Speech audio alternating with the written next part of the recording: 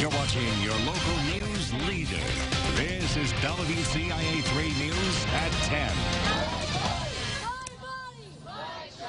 Found the mercy of God and realized how important life was.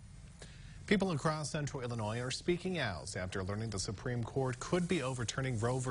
Wade, a reproductive rights measure that gives women the option to have an abortion if they choose. Good evening. I'm McLeod Hagamano. And I'm Marley Capper. Many pro-choice protests took place across the country and here in central Illinois, including the Champaign County Courthouse. But not all people were upset with the court's opinion. We talked with one mother who says her decision caused her grief for years. It's a chant heard around the country, My body, my choice, signifying unity among people over an idea. Do if they attack, we fight back. The right to choose. Abortion rights are human rights.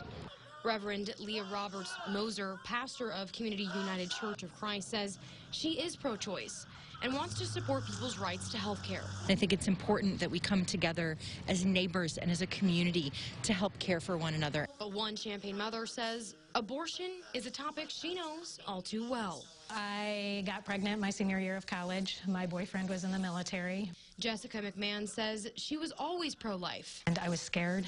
I didn't know what to do. Nobody told me about insurance. Nobody told me other options. But she says fear drove her to getting the procedure. It was a very traumatic experience for me. Now she wants others to know there are lasting impacts beyond the procedure. It doesn't take away the baby. The baby is there. You are a mother from conception, and it just adds to the pain. Since then, she's found healing through her faith.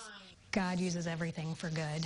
Reverend Roberts Moser says while she recognizes children are a gift from God, she believes anyone with a uterus should have a say in what happens with their body. I'm part of a Christian tradition that has fought for and worked for reproductive rights, including abortion rights.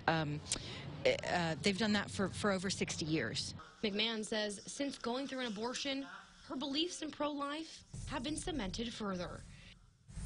McMahon says she contacted her former boyfriend, and after all this time, he's still dealing with the emotional trauma of it all.